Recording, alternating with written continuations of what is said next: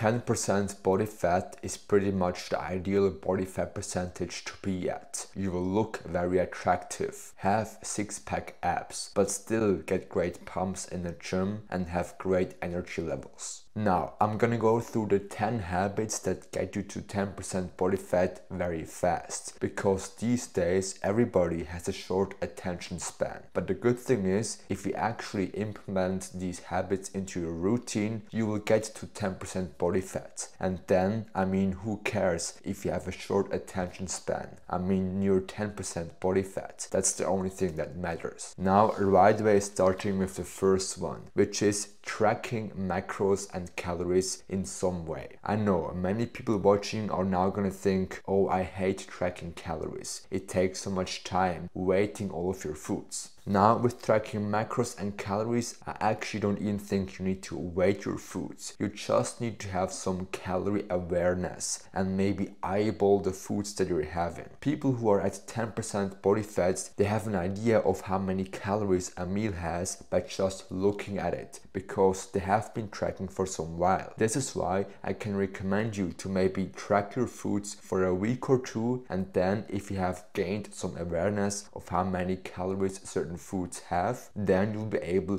to just eyeball the food and then know if you're going overboard or too low with your calories. Then the second habit is that they're going for staple foods. This means they have certain foods they eat on a regular basis. Now, if you take me as an example, my staple foods are vegetables and lean meat sources. These are two foods I know I can eat a lot of and not go overboard with my calories, because vegetables are very low in calories and the lean protein satiates me for a long time and has the proteins that I need to be able to hit my protein target of about 200 grams of protein every day. So I also recommend you to look out for some foods that you enjoy eating, are macro friendly, and then stack up on them in your fridge to eat them whenever you're feeling hungry. Great, then the third one is staying hydrated. Now the thing is, oftentimes we as humans, we aren't even hungry, we are just thirsty, and sadly many people who are having a bit too much fat on their body, whenever they're thirsty they think they're hungry and they eat something. Now if you're someone who wants to be at 10% body fat, then you can't be eating food when you're not hungry, otherwise you'll be consuming too many calories. This is why staying hydrated is essential to know if you are actually hungry or if you're just dehydrated and your body needs some more water. And also, in addition to managing your hunger levels by staying hydrated, it actually also helps you a lot with having a high metabolism if you're drinking enough water. And this definitely is another key to be able to burn more calories and then overall consume more food and still stay lean. Great, then the fourth habit is being active. We can do this in many different ways. Maybe you're someone who has a physical job, then this is pretty easy to achieve. Otherwise, if you're working at the office job, then you should still be active by, for example, getting 10k steps in every day. The problem with today's generation and the reason why so many people are overweight and even obese is because they are living a sedentary lifestyle. They're working a desk job, and whenever they finished their work, they get home and sit on the couch and don't move at all. And then of course, you don't burn any calories. You're not using your body for what is actually meant to be used for. This is why staying active definitely is an essential part if you want to stay at 10% body fat year round. Great, then moving on to the fifth habit, which is prioritizing weights over cardio. Now, I need to mention at this point that this isn't really a habit for the people who only want to stay at 10% body fat. This is more kind of a habit for people who want to look great at 10% body fat, because you can be lean, but if you aren't prioritizing weights, you would just be skinny and not look good. But I think you're someone who also wants to look muscular and have a great physique that looks impressive when you're you're at 10% body fat. And then it's essential that we prioritize weights over cardio, because weightlifting actually builds muscle. Cardio just burns calories and trains our endurance, but endurance runners don't look muscular or aesthetic, and this is definitely something that I don't want to be. That's why prioritizing weights is the way to go. Then the sixth habit is they're eating carbs. Now, of course, there's some people out there who are crazy and they cut them out completely. They are following a keto or even carnivore diet. Now, I'm not judging them. They should be doing what works for them. But generally saying, people who want to stay at 10% body fat, they eat all of the macronutrients. Otherwise, we will feel too restricted, and this makes it really hard to sustain a low body fat percentage. Now, still, most people who are at 10% body fat and are eating carbs, they're eating complex carbs instead of simple carbs, mainly because it's just way more filling to eat complex carbs and they satiate us for a longer time. I personally was able to get the leanest version of myself whilst eating carbs. I just got most of my carbs from vegetables and fruits because they're so filling, only have very little calories, and oftentimes take a long time to be digested. So they keep me full and I don't start craving food again in comparison to when I would be eating some simple carbs.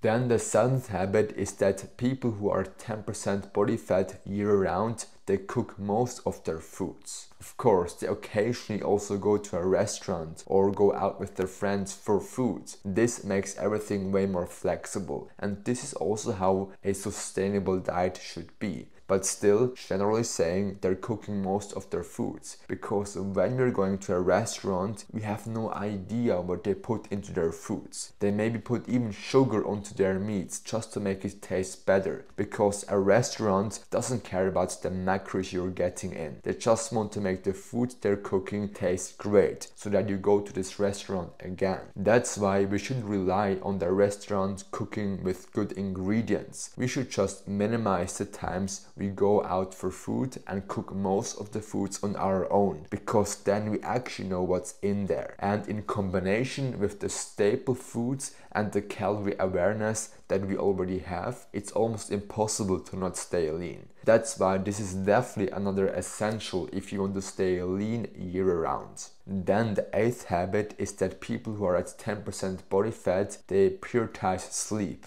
and on average get 8 hours of sleep. This has multiple reasons. One huge reason for it is because when we get enough sleep, our hunger hormones go down. This means we get less signal that we're actually hungry, and then of course also just crave less food, which helps us to consume the right calories and stay lean. But it doesn't stop there. The thing is, if you're sleep deprived, we're also more prone to cheat on our diet. We make worse decisions when we have less sleep. This is actually also not even only for our diet. I mean, if you only get 3 hours of sleep a night, you don't want to go to the gym. You don't want to eat chicken, rice and broccoli. You only want to stay home, sit on your sofa, watch Netflix and eat some chips. And these are definitely not habits of someone who is at 10% body fat and muscular. That's why prioritizing your sleep is very important for your goals.